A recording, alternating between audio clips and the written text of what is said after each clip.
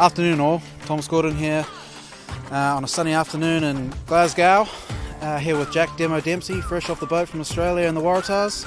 So I just want to know first, how you finding it here?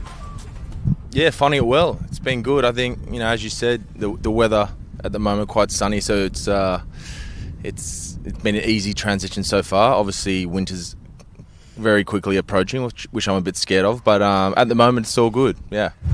You moved over anyone? Got a missus or anything? Nah, riding solo, bro. It's Riding solo.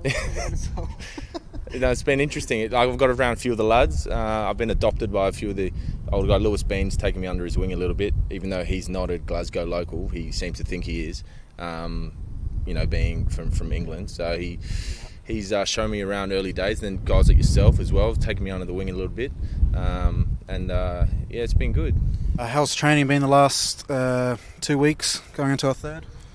Yeah, obviously we're starting to ramp up now. We didn't do too much, knowledge and rugby specific stuff in the first couple of weeks, but we're getting into that now this week, which is interesting. Just kind of, for me personally, coming to a new club, learning how you guys play, your identity, from a rugby perspective. It's been a little bit of an adjustment. I'm looking forward to it. But yeah, we've been working hard for sure for the last couple of weeks, but it's going to start ramping up now in terms of the rugby stuff and the contact. You reckon you got the best arm here? So we went and played a bit of American football, gridiron, and you can toss the pill quite far. But you got anything to say about that? You reckon I think it's very early days. I think obviously yourself, Rob Harley, they put their hands up as some of the NFL kind of fans a little bit.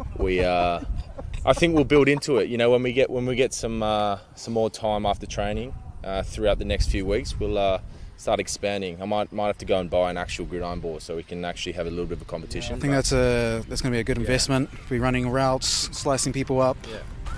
Bing bang bosh. That's how it goes.